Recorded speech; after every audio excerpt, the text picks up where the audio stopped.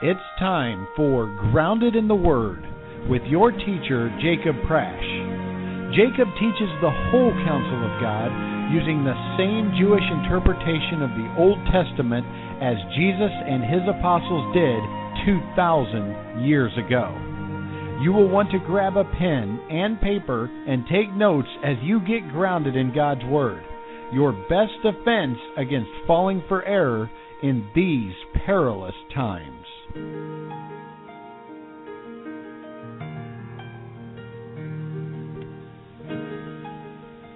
The Lord Jesus. Open with me, please, to the book of Numbers, chapter 6, the 6th chapter of the book of Numbers, please. Most Christians who are familiar with this passage basically know it for the Jewish blessing at the end, the Aaronic benediction. Verse 22, then the Lord spoke to Moses, saying, Speak to Aaron and to his sons, saying, Thus you shall bless the sons of Israel, and say to them, The Lord bless you and keep you. The Lord make his face to shine upon you and be gracious to you. The Lord lift up his countenance upon you and grant you peace. So they shall invoke my name upon the sons of Israel, and then I will bless them. Most Christians are familiar with this Jewish blessing. Even Christians use it, although it's very important in Jewish liturgy. In fact, at my son's bar mitzvah in Jerusalem in April, this was one of the prayers we call bruchot, the blessings. But it comes at the end of a chapter. Now, there's no chapter divisions in the original manuscripts, but there are sections, like pericopes, in the Gospels, and narratives and instructions in the Torah.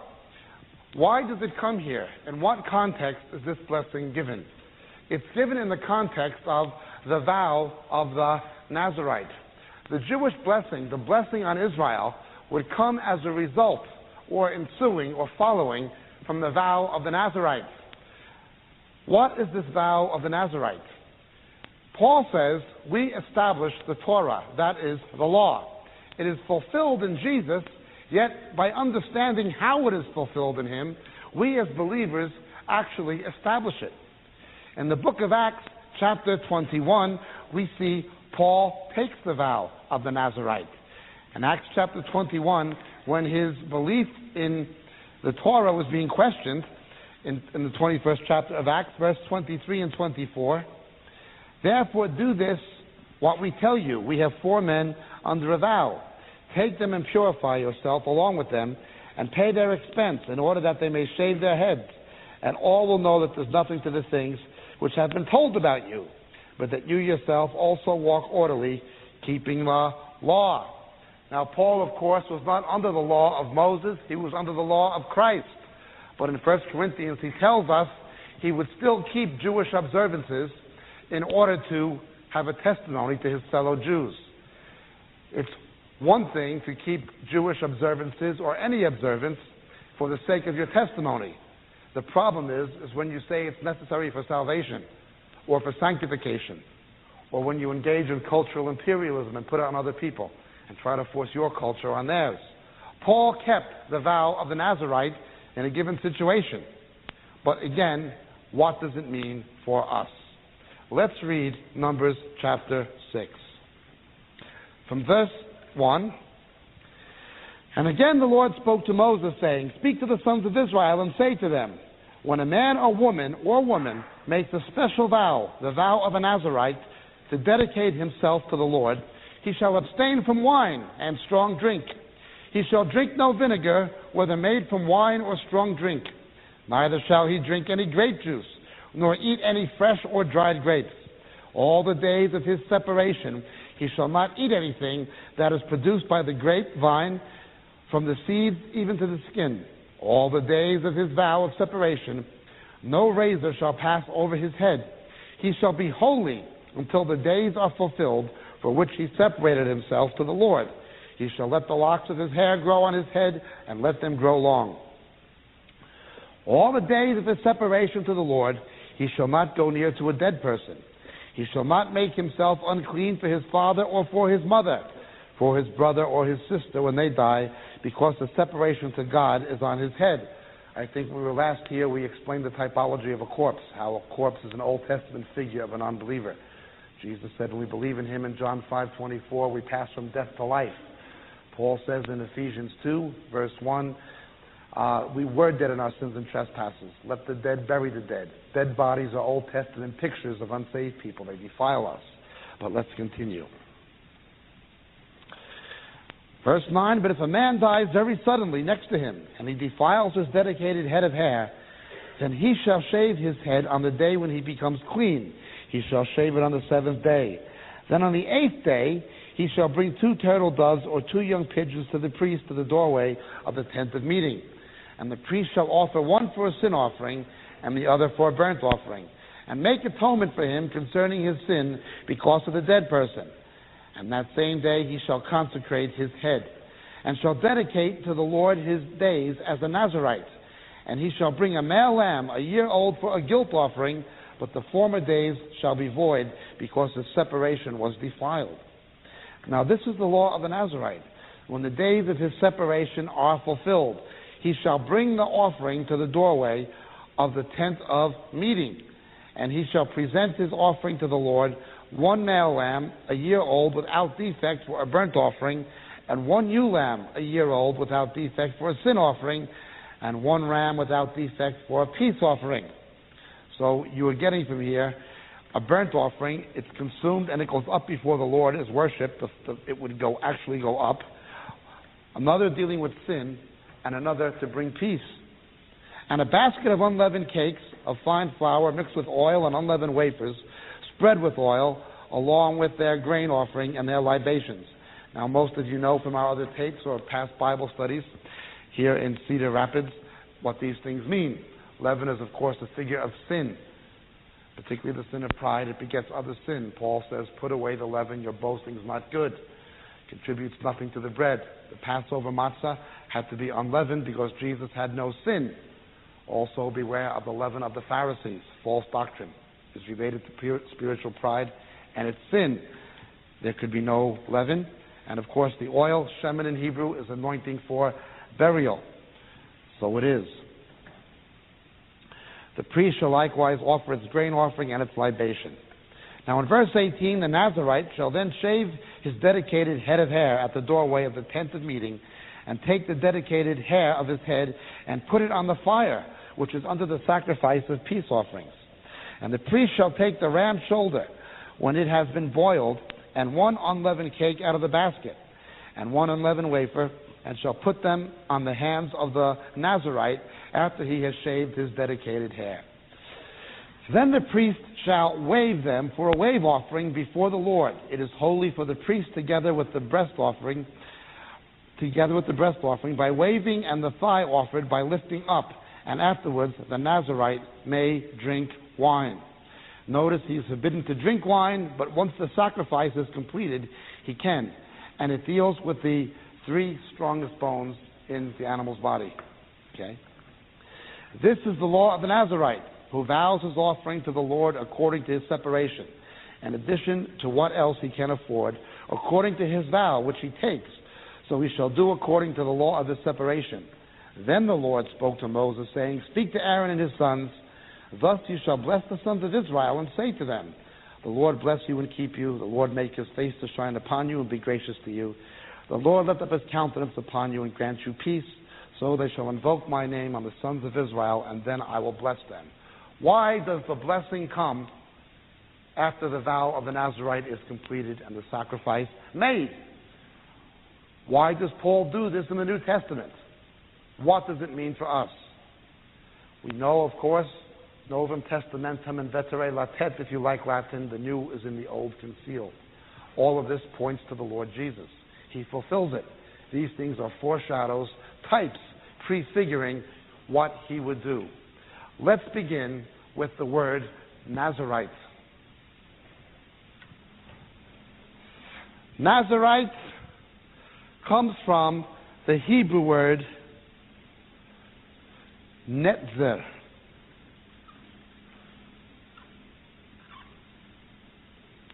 Netzer. Okay?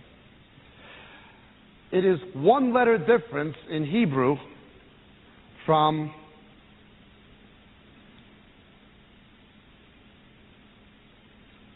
Nazarene. Okay? The word netzer means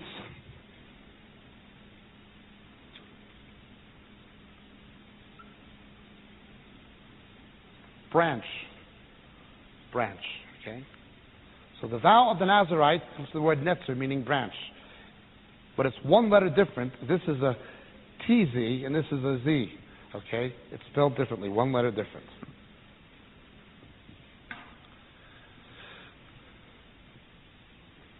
Look with me, please, to the birth of Jesus in Matthew 2:23, one of the formula citations in Matthew.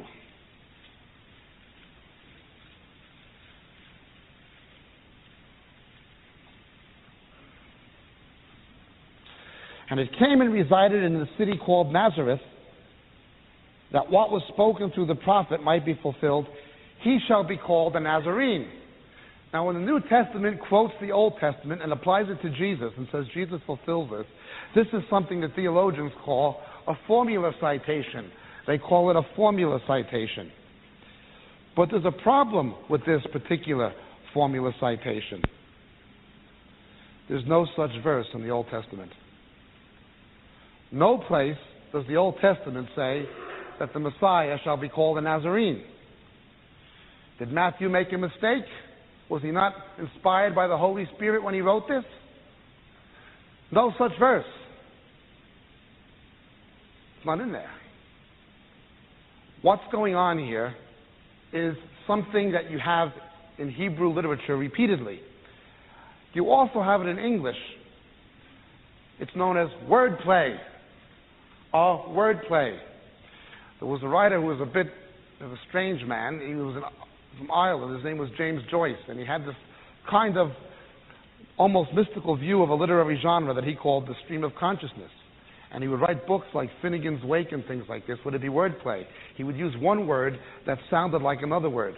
And sometimes he would say crazy things, one word sounding like another word, but it wasn't the same word. Like, let us synchronize our watches, let us sympathize our watches. You'd almost make a joke, do it as a joke in English. But in Hebrew, you do it to catch people's attention. There's a lot of examples of this kind of wordplay in the Old Testament. One of which is the book of Amos, the prophet Amos, Amos Hanavi. Amos chapter 8, verse 2, God's judgment and destruction is coming because of their sin. And he said, "What do you see, Amos?" And Amos said, "I see a basket of summer fruit."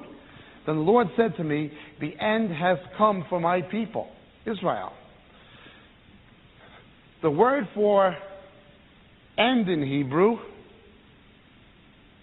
is, in this text, ketz. But the word for summer is kayetz. It almost sounds the same. It's a word play. The Old Testament uses it a lot. Not in the same way we use it in English, but it exists even in English. It's a word play. I see summer fruit. I see pre-kayetz, because the ketz is near.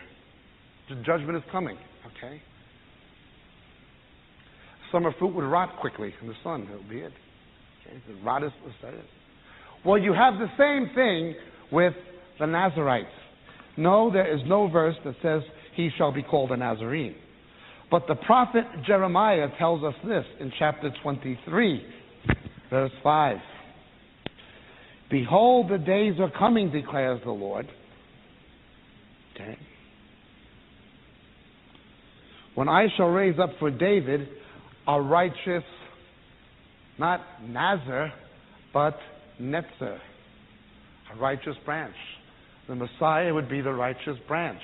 It's a wordplay. It's referring back to what Jeremiah said.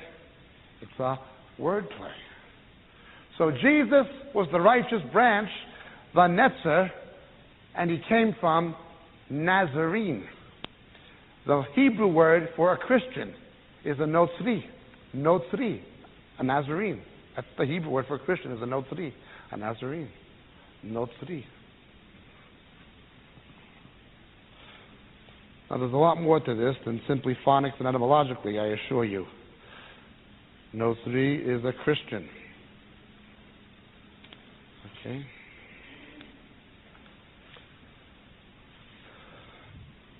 So we look at this vow. This blessing would come because of this vow of the Nazarite. Now we know from the formula citation in Matthew that obviously it's a picture of Jesus in some way. The netzer, the righteous branch, is a picture of the one who'd come from Nazareth. Okay, from the house of David. Okay, it says. The righteous branch of David. Now let's understand this. How and in what way is this a picture of the Lord Jesus in Numbers chapter 6? A Nazarite had wild, crazy hair. The Jews would let their hair grow and the corners of their locks grow, but as you see in Ezekiel 44, they would trim it. It would be coiffured. It wouldn't just be like Charlie Manson or Albert Einstein. It was groomed. Long, but groomed. Okay? The Nazarite was not groomed. He couldn't take a razor to it at all. It grew wild. It made him look like an outcast. It made him look like somebody who had something wrong with him. It made him look like a man of some reproach. He was, in some sense, not excluded from temple worship, but excluded from the community of the temple, from the other people. He'd only approach the door to give them the sacrifice, then he'd get lost. Others didn't want to associate with him. He had to make sure that he was separated from them. He would look weird. He would look weird. There'd be a reproach on him because of the way he looked. He'd make himself conspicuously look like there was something wrong with him. And he had to make sure he stayed separated.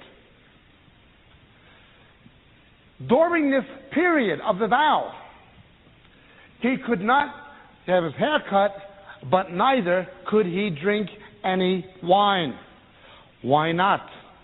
Let's look at Psalm 104.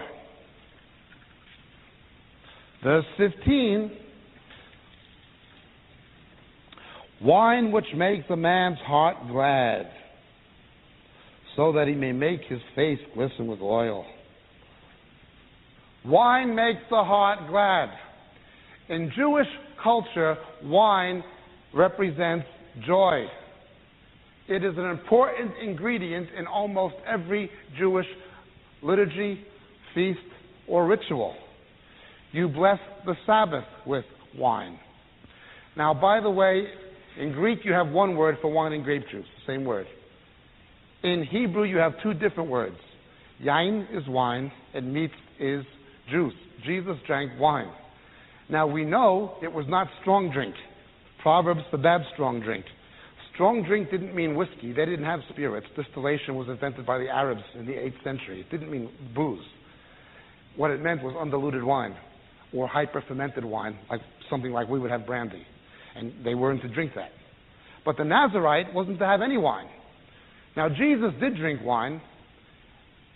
We know because you can't put wine in old wineskins, it'll burst them. There had to be a CO2 reaction. There had to be a fermentation process, otherwise it wouldn't have been CO2 and the wineskins wouldn't burst. It tells you that fermentation did take place.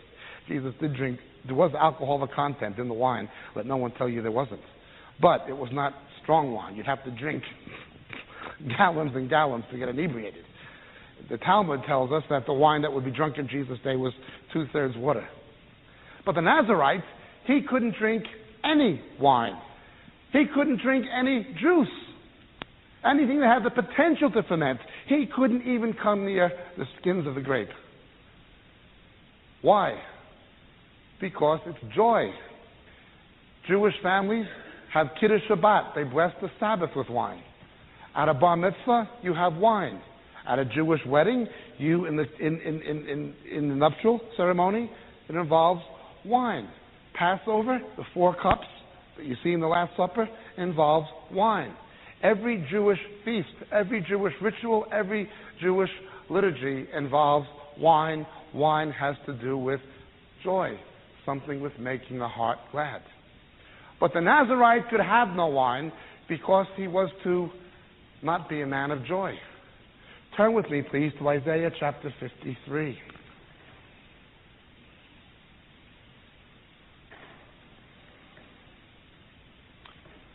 Who has believed our report? Verse 1, to whom has the arm of the Lord been revealed? He grew up before him like a tender shoot, a root out of dry ground. He had no stately form or majesty that we should look upon him. Jesus was not good looking, nor appearance that we should be attracted to him. He was despised and forsaken of men, a man of sorrows, acquainted with grief, like one from whom men hide their face. Jesus was a man of sorrows, acquainted with grief. There was a reproach on him. He was not good looking. People didn't want to look at him. Okay?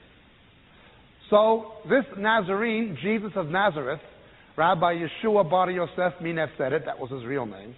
If you walked around Galilee 2,000 years ago and you asked where's Jesus, they couldn't tell you. But if you asked where is Rabbi Yeshua Bar Yosef Minetzedet, everybody would know he's the one who does the miracles. Okay? He was a man of sorrows, acquainted with grief, as if men would hide their faces. People wanted to get away from him. Well, the Nazarene looked weird. Yet he was separated to God the way Jesus was. Jesus had no joy until the sacrifice was complete.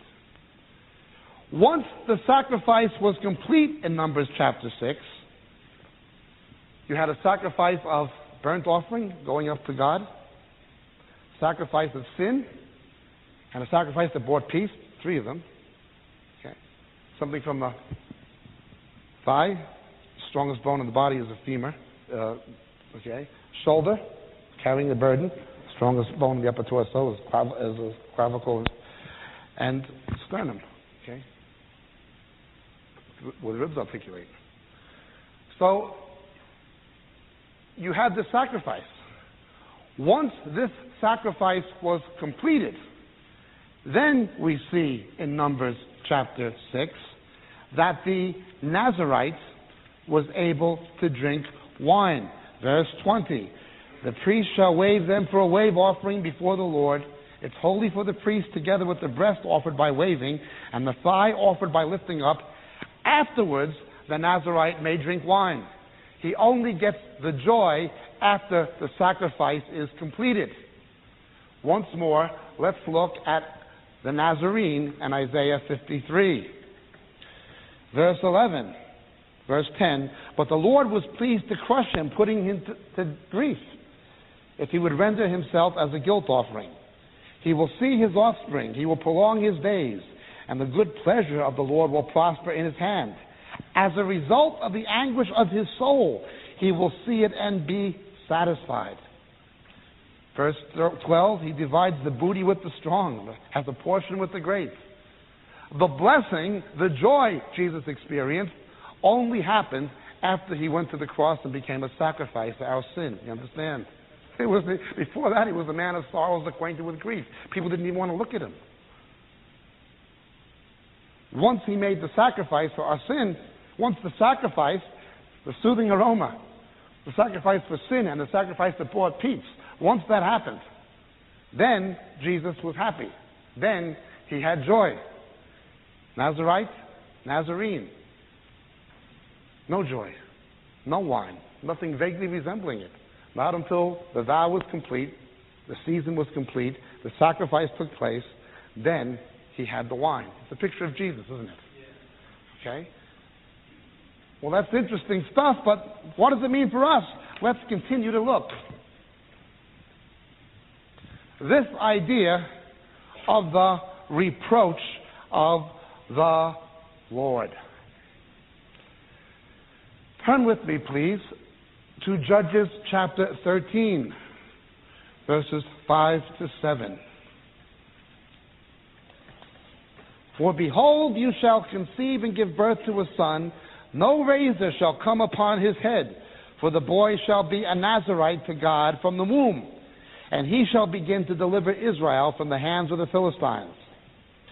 Then the woman came and told her husband, saying, a man of God has come to me, and his appearance was like the appearance of the angel of God. Very awesome. I didn't ask him where he came from, nor did he tell me his name. But he said, behold, you shall conceive and give birth to a son. And now you shall not drink wine or strong drink, nor eat any unclean thing, for the boy shall be called a Nazarite to God from the womb to the day of his death. Notice the vow of the Nazarite could be taken by a male or a female. Either could take it. Now, if there's anything worse than a man who's not too nicely groomed, it's a girl.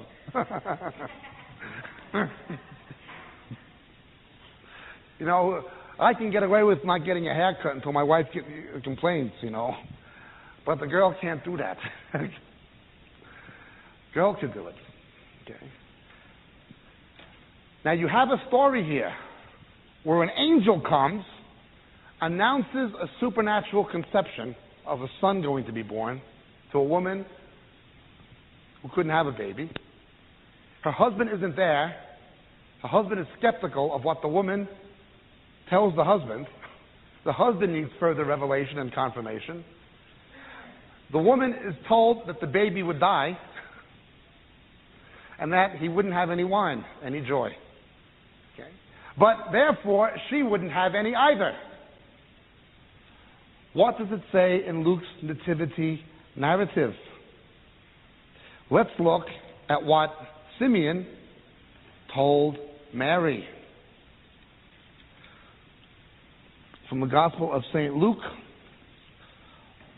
chapter 2, the prophecy of Simeon. His father and mother, in verse 32, were amazed at the things which were being said about him.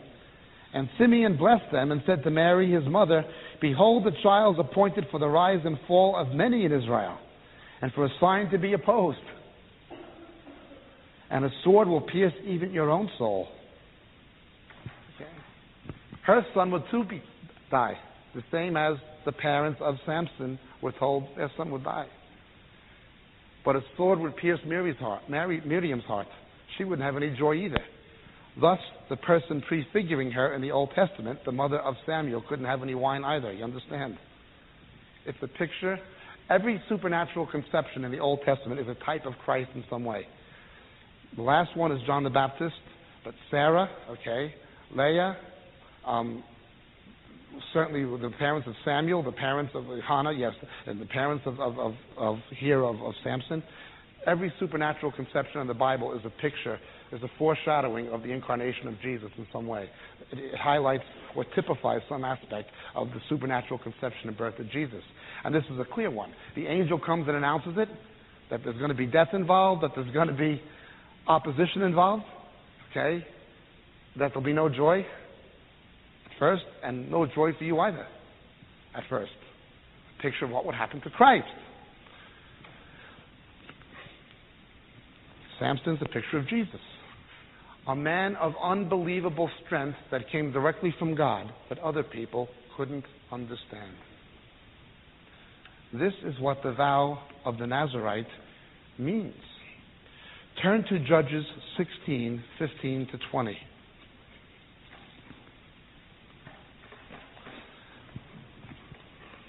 Then she said to him, how can you say I love you when your heart is not with me? You've deceived me these 3 times and have not told me where your great strength is. And it came about when she pressed him daily with her words and urged him that his soul was annoyed to death. So he told her all that was in his heart and said to her, a razor has never come on my head, for I've been a Nazarite to God from my mother's womb. If I'm shaved, all my strength will leave, and I shall become weak and be like any other man. Now we'll come back to this bit in a moment, but it's not the main point. The story of Samson itself is not the main point. The main point for our purposes now is the vow of the Nazarite. This hair made him look weird and crazy. It separated him from other people.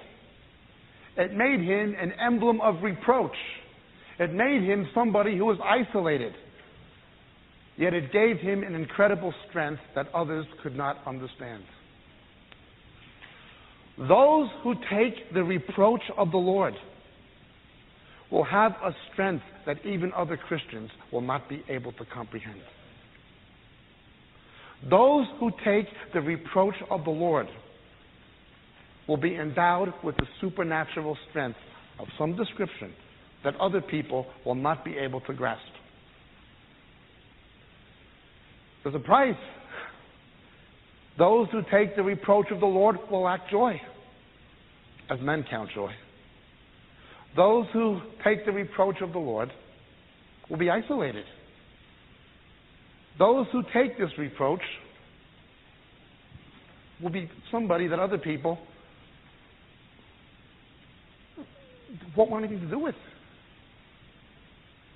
Yet they will have a strength.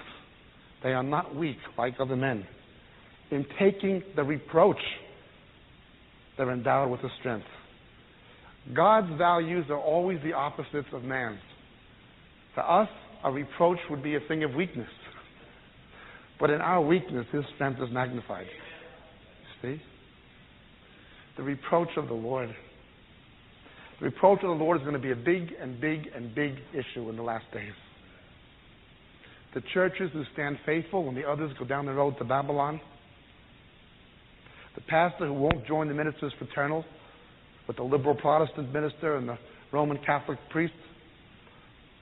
Be a thing of reproach. Oh, those people. Oh, that church. Oh, that guy. That preacher. Reproach. Those who will stand up and say, be a reproach on them. A reproach. You think they would get fed up with it? Because there's a misery, a certain kind of misery associated with it. How do they do it? How does a Christian take this kind of reproach? How can they sustain themselves? They can't. The reproach itself begets the strength. Those who will take the reproach of Jesus will share in His power more than other men. Churches willing to take the reproach of Jesus will have more of His power than churches who want to be like the world. Now, often you lack joy. But it's only temporary. Then there's joy unspeakable. Now understand this. We talked about last time I was here from Leviticus 21 about the typology of the dead bodies. If the Nazarite came in contact with the corpse, he had to begin over. You get involved with an unsaved person, you've got to begin over. That's what happened to Samson, didn't it? He got involved with an unbeliever. When you take the vow of the Nazarite, it could be a male, a female, a pastor, a group. In the book of Acts, it was a group. It could be a church. If they're willing to take the reproach of the Lord, you become a target. Because you have more strength than other people. Other people don't know it.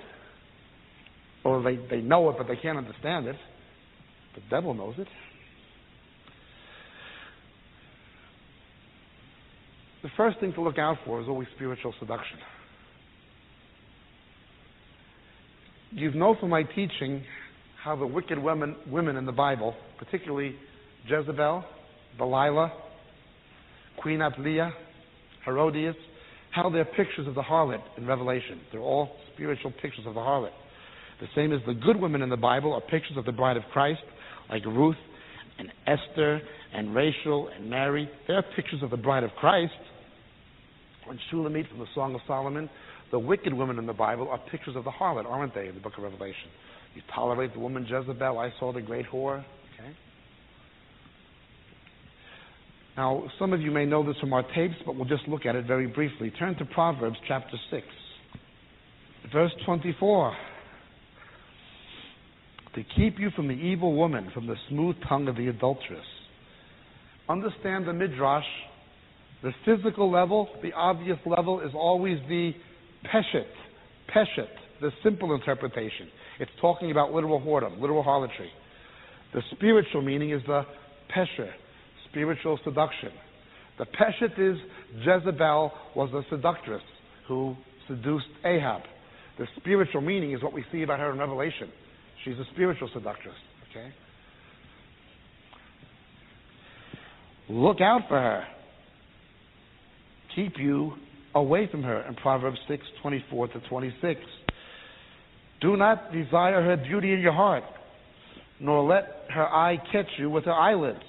For on account of a harlot, one is reduced to a loaf of bread, and an adulteress hunts for a precious life. Samson was a precious life. Those who take the reproach of the Lord are precious. They're identifying with Jesus as an outcast. They're taking his reproach. Precious. You know, the lure of the media, there's a lot of ministers, decent men, who know what's on this idiot box with the TV, and they know it's wrong. They know it's false. Why are guys like Josh McDowell and Chuck Smith and Charles Stanley, why are they involved with these people? Why are they taken in by spiritual seduction? Let's look. Proverbs 7:21 and 22. With many persuasions she entices him. With her flattering lips she seduces him. Suddenly he follows her, as an ox goes to slaughter, or as one in fetters to the discipline of a fool. Doesn't that sound like Samson and Delilah? Proverbs 5:8 and 9. Keep your way far from her. Don't go near her house, lest you give your vigor to others and your years to the cruel one. The first way a Nazarite will be targeted is with spiritual seduction. You know, it's amazing. The same is in the peshet, the simple world. You can get a godly man, good father, good husband, good Christian, and in a moment of weakness, he falls into adultery with some woman.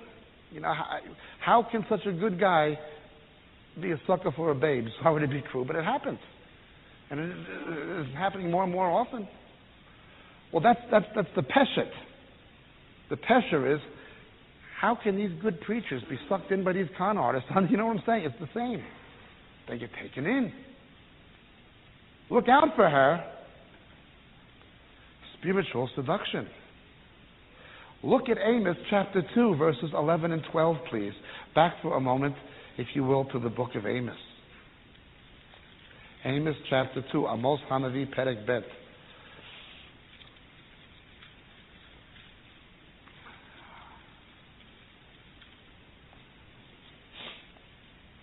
Verses 11 and 12.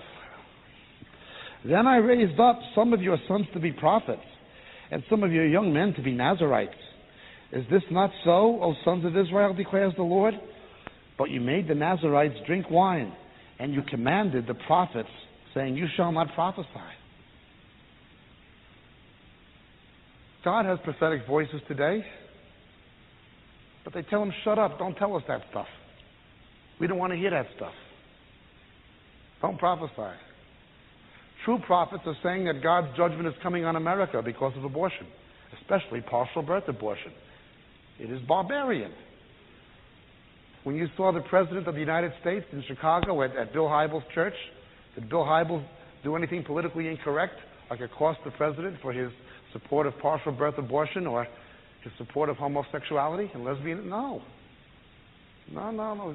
Tell the prophets to shut up. We don't want to hear that. Judgment is coming. Tell him to why? He doesn't want to take the reproach. You understand? You make the Nazarite drink the wine.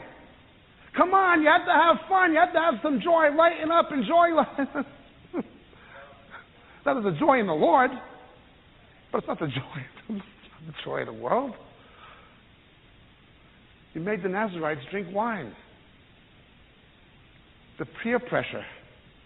The people who will compromise with the world. The people who will give place to the seductress. Have a drink. Come on. They make the Nazarites drink wine. They want to get us into pursuing a joy and a happiness in this world. Now, I'm not talking about being consecrated to misery. I'm not talking about that. Thank God for the blessings of family and marriage and fellowship and good time. I'm not against that.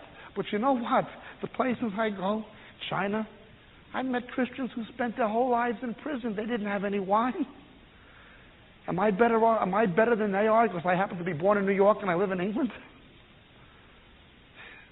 There's Christians in Nigeria being burned out of house and home as we stand here right now. Did you see the president speak up for the Christians in Nigeria when he was there for you 2 weeks ago? Look, I'm not trying to be political here. I keep my political views separate from my Christian views, but I will speak on moral issues, and I will speak for the rights of Christians. There are Christians who have no wine. They have no joy. Even the things we can take to meet in a place like this, thank God for this. We can fellowship. We can sing the hymns. We all have Bibles. Our children are out there. Our families, our wives. You go home with your family. Go out to a restaurant with people from the church. There's Christians in Africa and Asia that don't have this. They have no wine. They have a joy, but no wine. Their wine is coming. And their wine is going to be the best. They've earned it. Those Christians being burned in Sudan, little black kids being burned by Muslims, nobody's saying a word about it. Their wine is going to be the best vintage. Those Christians in Iran, some of the believers I've met in Asia, their wine is going to be the best. But they want to make the Nazarite drink the wine, you see. Have a good time. Laugh. Be carried away. Frolic. Celebration. Praise. What are they praising? It's the worship of worship. I've said that many times. They're pursuing joy. You pursue the Lord. The joy is a result of pursuing the Lord. They just pursue. Instead of pursuing the Lord and getting the joy from pursuing the Lord, they're pursuing the joy, and the Lord just becomes a vehicle to get the joy. They got to have the boots on the wrong feet. But it's a false joy. They're drinking cheap wine. They're drinking Valley High. They're drinking Swiss Up. They're not drinking Chateau Neuf du Pape. They're not drinking Beaujolais. They're winos. They make the Nazarites drink wine. Tell the prophets don't prophesy. Make the Nazarites drink wine. That's what happens. But this hair, there's a reproach that comes from looking like this. What is this hair? Again, you have to understand the Midrash. Turn with me, please, to the book of Ezekiel. Prophet Ezekiel, please, chapter 5. Ezekiel chapter 5, verses 1 to 6. As for you, son of man, take a sharp sword and take it and use it as a barber's razor on your head and beard. Then take scales for weighing and divide the hair. 1/3 you shall burn in the fire at the center of the city when the days of the siege are completed. Then you shall take 1/3 and strike it with the sword all around the city, and 1/3 you shall scatter to the wind, and I will unsheathe the sword after them. The Hebrew word here for wind is the same word for spirit, ruach. Now you have this thing of the judgments on the Jews coming in thirds. It's interesting. Zacharias is the same thing. In the Great Tribulation, Hatekel Fata Tzarat Yaakov, time of Jacob's trouble, 2/3 are killed. 1/3 of the world's Jewry and 2/3 of European Jewry were killed in the Holocaust of the 30s. It's in the Bible, but it's also, this prophecies about the judgment coming in thirds has always worked out historically in Jewish history. Okay. But take a few in number from among them and bind them in the edge of your robes. And take again some of them and throw them into the fire and burn it with fire. From it a fire will spread to the house of Israel. Thus says the Lord God, this is Jerusalem, etc., etc. The hair, he had to shave it off. 1/3 he had to beat it with the sword, 1/3 burn it, 1/3 throw it into the wind. Only a few hairs were left, and he had to put it in the fringe of his garment. Now understand this. Matthew 10:30. The very hairs of your head are numbered. We are the body of Christ. You've heard the midrash on how the different anatomical members are different kinds of Christians. You know, the eye is the lamp of the body. The eye is sound, the body will be sound, but thy word is the lamp, teaches. And shod your feet with the shoes of the gospel of peace, right? Put on the shoes of the gospel, the feet of evangelists. Well, different anatomical members, different components of the body are different kinds of believers. The hair.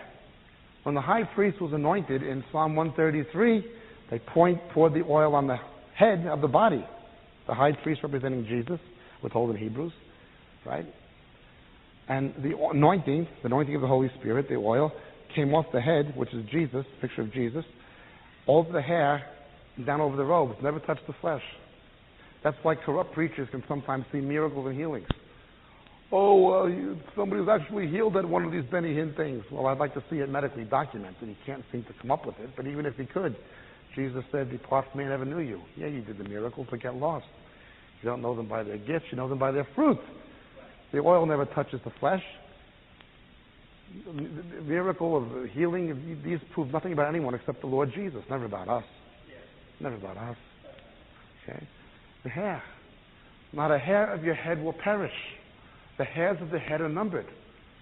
But when the heads are shaved off, God removes his people from the body, you understand? However, Ezekiel had to take some of the hairs, and instead of them being burned, or struck with the sword, or scattered to the wind, that's where the Jews were dispersed among the nations, and some of them were destroyed when Jerusalem was burned by the Babylonians, and some were killed, a third. But a remnant, he put them in the, now you know what the tassels are, titziot, okay?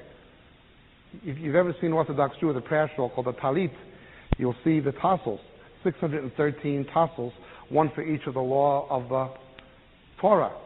In other words, the faithful Jews, the Torah kept them, you understand?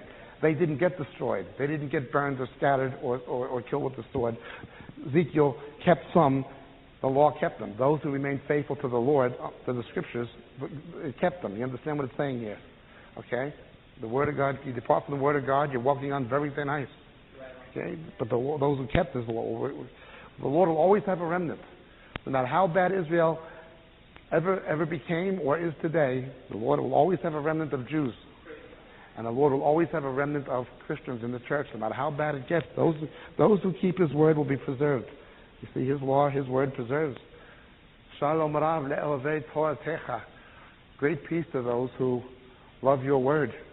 Okay? He will keep them with His Word. Okay? So the hairs were kept. Not a hair of your head will perish. But here, when the people wouldn't repent, that's it. The hairs perished. Only the remnant who kept His Word were preserved. You understand? Now Ezekiel is called the Son of Man. That's the eschatological title of Jesus. He's a type of Christ in His second coming. We've explained this on other tapes, and we'll look at it more deeply when we look at Ezekiel 44 one of these days I'm here, one of these evenings. Now understand, removing of this hair, what it meant. In 2 Samuel chapter 10, verse 4, when the hair was totally removed, and it was a sign of humiliation. Remember, it was David's men? And they had to stay until the hair grew back. The Nazarite had to stay until the hair grew back. Your strength was gone. Samson had to stay until the hair grew back. Your strength was gone. You lose the reproach, you lose your strength. It's a strange thing. How can what the world sees as reproach be something that's a thing of strength? Why? Because it separates you to the Lord. His strength is magnified in our weakness. Look at Isaiah 50, verse 6.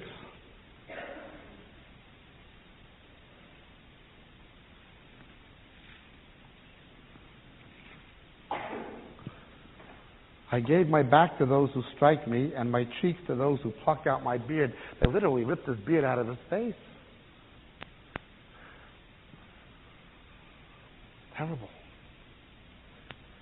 Yet, not a hair of your head will perish.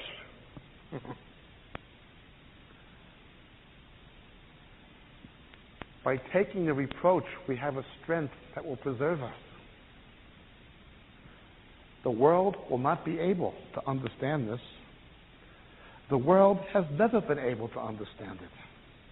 Delilah couldn't understand Samson's strength. But if you take the reproach of the Lord, they won't understand yours either. It'll be a mystery. It'll be a secret between you and God. You'll understand it. You'll understand it. Other people won't.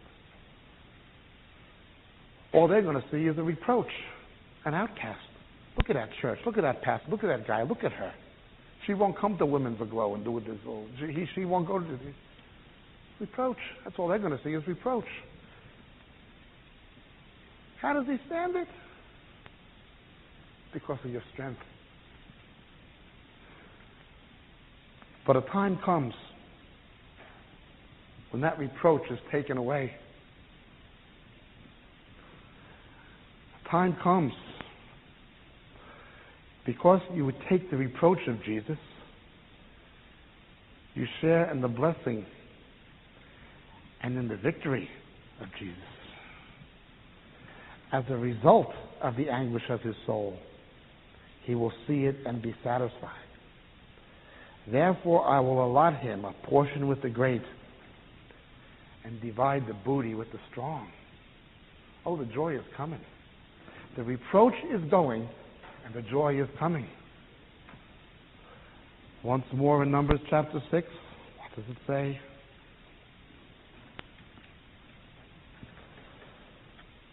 Verse 20. The priest shall wave the wave offerings.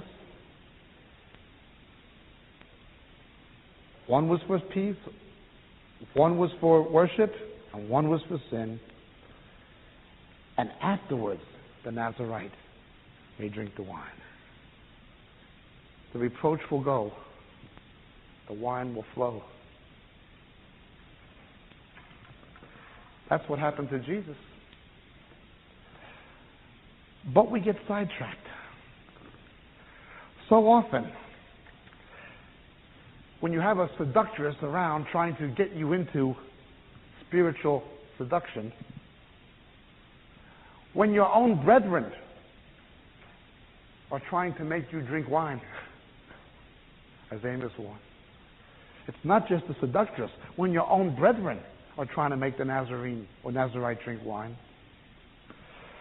it's easy to get sidetracked. You know,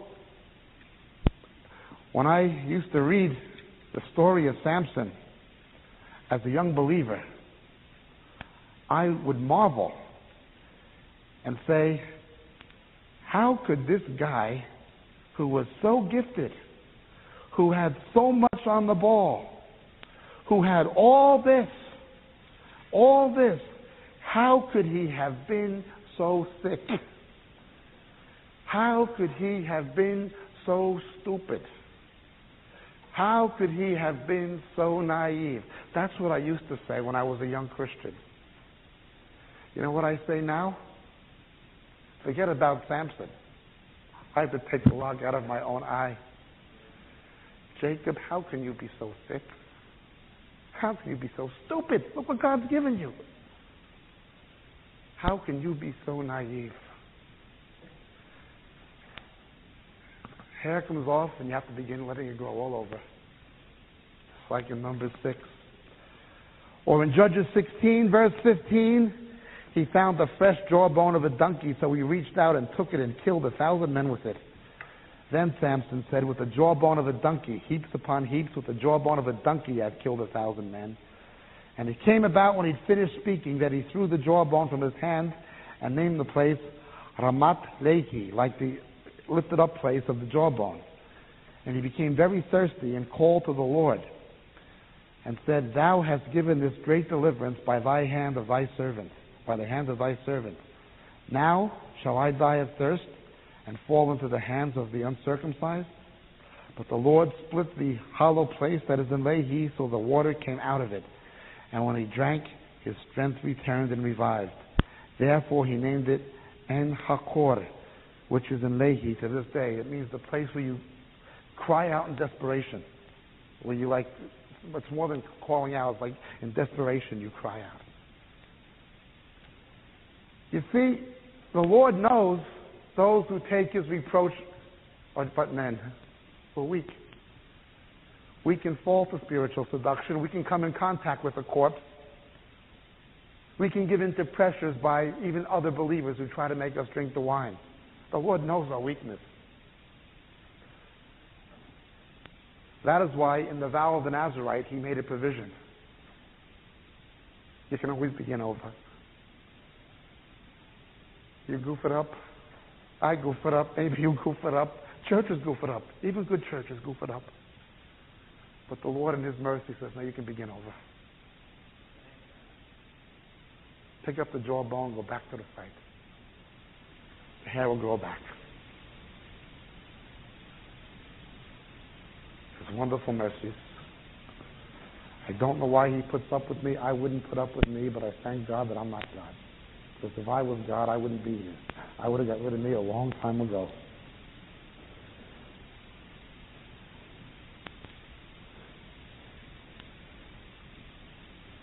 And then the time came when the vow was completed. And when the vow was completed, again in verse 20, he could drink the wine, he'd have the joy. And then the blessing came. When the vow was completed, when he took the reproach, he made the sacrifice, the reproach was taken away. The wine, the joy, now for him. Then and only then could the blessing be pronounced. And I want this blessing. But I know to take this blessing, to get this blessing, and to be able to pronounce this blessing on others. Weak as I am, unworthy as I am, feeble as I am, I have to be willing to take the reproach of the Lord. That is my only strength. But the reproach will be taken away. And the Lord's wine is the best vintage we can imagine. More than we can imagine. That blessing will come. Then the Lord will speak. Thus you shall bless the sons of Israel. Thus you shall bless the believers in grace. You shall say to them, the Lord bless you and keep you. The Lord make his face to shine upon you. The Lord be gracious to you. The Lord lift up his countenance upon you and give you peace. Yevrecha Adonai v'yishmerecha. Ya'er al Adonai panav elecha v'yechunecha. Yisa Adonai panav elecha v'yaseh lecha. Shalom. Shalom. See you tomorrow.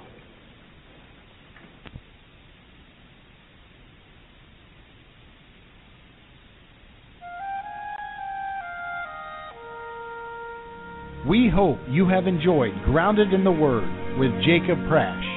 We hope this teaching ministry is a blessing to you and a tool to equip you with the understanding of God's Word so you will not be deceived by today's false teachers. Please visit our website at moriel.org, MORIEL.org, and sign up for the Moriel Ministries newsletter. Join us again next week for another helping of the meat of God's Word.